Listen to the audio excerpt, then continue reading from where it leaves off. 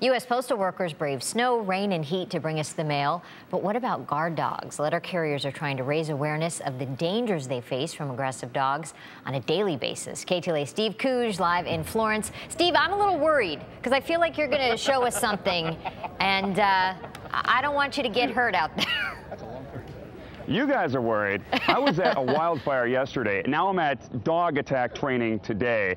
I don't know if you guys are trying to kill me or just get me to quit. I don't understand it. But we have to talk about dog safety because Dog Bite Attack Week is coming up right here, Dog Bite Awareness Week. And the Los Angeles area has the very unflattering distinction as being known as the dog bite capital of the country when it comes to mail carriers. These guys got a tough job, and this only makes their job a little more difficult, more unpleasant. I'm here with Alan of Sit Means Sit Dog Training. And Alan, you're going to give us a demonstration of what it's like when a dog actually runs at one of these postal employees and latches on. Right, exactly. So Flash is in all actuality is just a pup. He's only a year old, but he has been trained to do this, so it's perfectly safe. But this will give you an idea of what it's like to be jostled around, quite possibly pulled to the ground and done some serious damage. Oh, good, yes, and hopefully not bloody damage, though. No, not for you. Okay. That's the whole reason for the sleeve. Right. Okay. Well, this should hopefully protect me while we get Flash out here, which I believe Flash is a German Shepherd. Belgian Malinois. Belgian Malinois. Okay. We have an audience of probably a few dozen postal employees. A lot of these guys earlier. How many of you guys have been attacked by dogs before? You see, look at these hands. On a daily basis, this is the stuff that they have to deal with. So I feel like I might as well take a bit of their pain too for once. All right, so you guys just let me know when you're ready. Right leg out. Turn. Right leg out, okay. Sideways like this, okay. All right, so here we go. Oh, he's got a good bite on him. Oh, I'm glad I have this on my arm. Maybe this should be standard for all mail carriers to have along with the mail bag.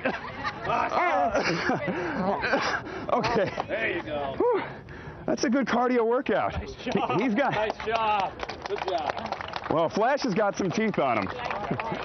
Well, this is a very controlled situation. As you see, this dog is extremely well cared for and trained. He knows what he's doing. You guys, Alan, you've done this many, many times before. Yes. What kind of advice do you give to these postal employees when they're dealing with, you know, an upset, a kind of scared dog when they're going into a yard to deliver the mail? Well, first off is to be aware that the dog it could actually be frightened, and that's what you're dealing with more than anything else. Down. Good boy. And to be aware of their surroundings, first and foremost. Flash, come. Sit. Easy, Flash. Down. Good boy. Okay, don't look him in the eyes. Right, so the couple of the things are, you never look a dog directly in the eyes. Use barriers to your advantage, whether that's a satchel, a garbage can, whatever it could be. Sit. Down. But barriers, dogs are not trained to go through barriers like Flash is. So being able to use that and back yourself out of the situation, but just focus the attention of the dog on something that can draw his attention away from you and onto it. Right. That's great advice, Alan. Thank you so much for letting us do this and showing everybody out there how to stay safe from dog attacks. And Flash here he is a really nice guy, right? Oh, yeah, absolutely. Say hi. See, he loves being petted. Very friendly, Jessica and Frank, so I don't think I was in any real serious danger. No, not at all. Hopefully there while that was going on. I don't know, were you guys nervous? We were nervous, Steve, here in the studio. And then to have the crowd around you cheering, it was a little bit like gladiators, modern day. We appreciate that visual there, Steve, and all in a day's work, I suppose. Thanks so much. Mark. That was quite brave of the Couge. And I guess if you have a dog that has a tendency of, or whatever, you know, kind of tie him up or put him in the backyard and make sure, you know, the postman can get around safely without even having to worry about that kind of stuff. All right, let's have a look at what is going on as far as what the forecast goes. Clear skies. There's downtown, Staples Center in the background.